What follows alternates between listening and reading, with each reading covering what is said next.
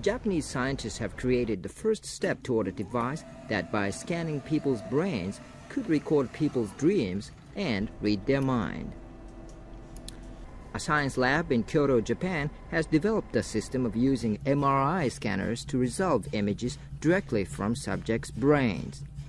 The current experiments show a subject an image and then reconstruct that image based on scans of the brain's visual cortex. The team calibrated a computer program by scanning volunteers staring at hundreds of different still images in black, white, and gray. Then, the computer program reproduces the figures and letters that the volunteers had seen, albeit more blurry than the originals.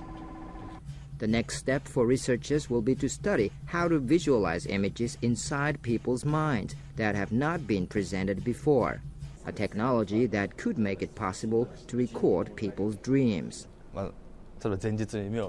Although it's somewhat science fiction-like, for example, if you're 50 years old and see a really good dream the day before, you could scan that and show it to your kids. Researchers say the brain-reading technology would also open the way for people to communicate directly from their mind or control electronic devices without using their bodies, making keyboards and buttons a thing of the past. Although there are many forms of communication, such as the internet, all of them are limited by the body. However, this means that we have a method of communication that can interface directly with the brain.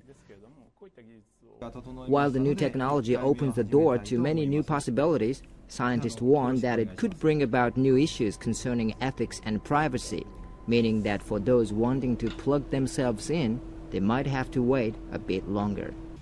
Toshimaeda, Reuters, Kyoto, Japan.